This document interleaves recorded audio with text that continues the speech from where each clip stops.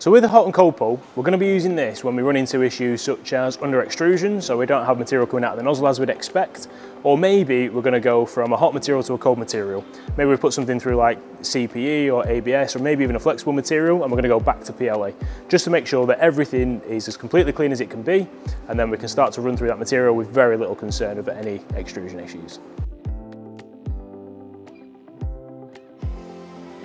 Now, the process works slowly by us heating up the nozzle, and we're going to go through pushing some material through and then pulling that out while it's still hot.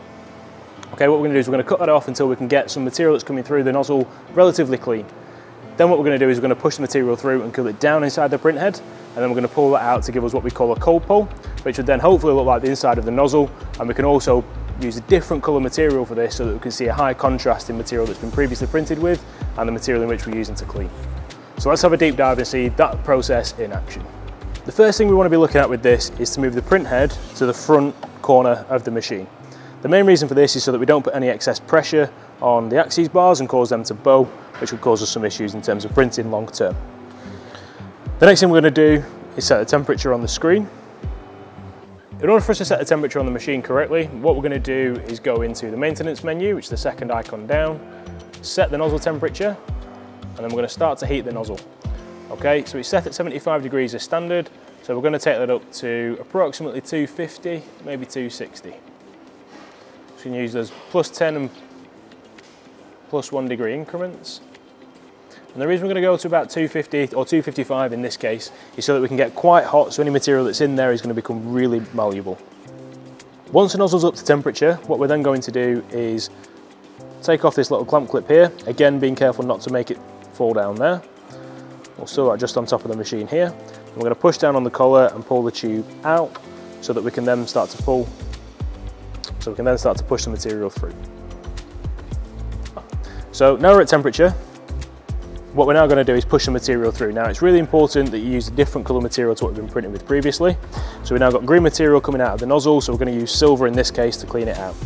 So what I'm going to do is again straighten off that material just to make it pass through quite nicely. You don't want to put too much pressure on this until we know that we're in the nozzle, because sometimes we can cause some deformation to some of the other parts inside there.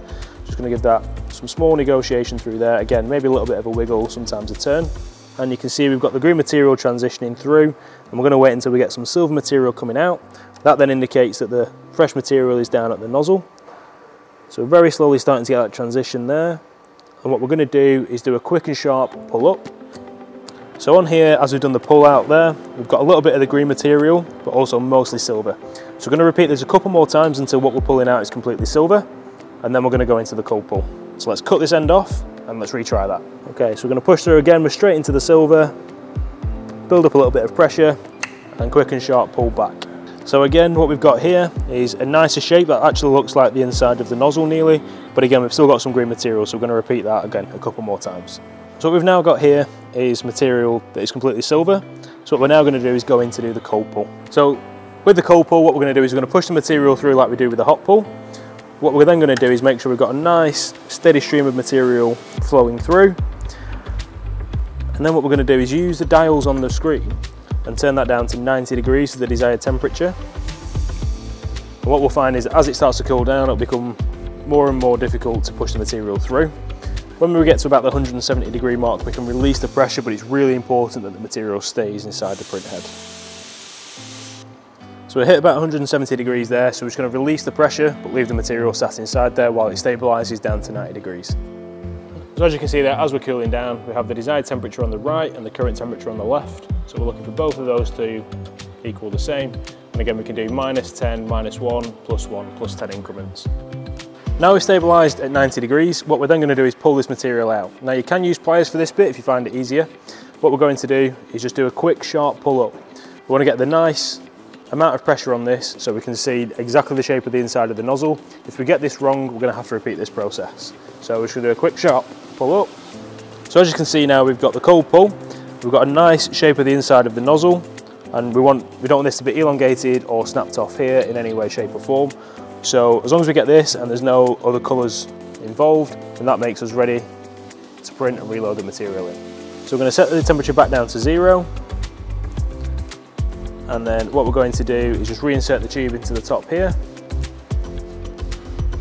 reinstall the collet clip, and that's the hot and cold pull all boxed off. So that's the hot and cold pull. As long as we do the hot pull first and the cold pull second, and we get that nice, clean, crisp tip that we just saw in the video, then you can guarantee your nozzle's as clean as it can possibly be, so you can be confident in that next print that you're going to hit off.